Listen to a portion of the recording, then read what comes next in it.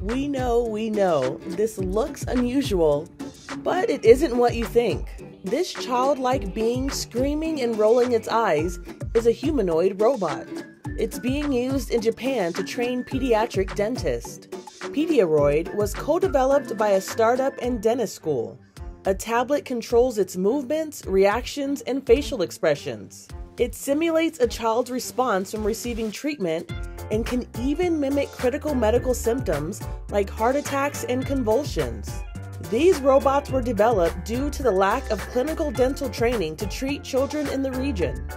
And while the Pedia Roid may call to mind the uncanny valley phenomenon of being a little too human, if it takes some of the pain out of going to the dentist, we'll call it a win. This is Inside Edition Digital.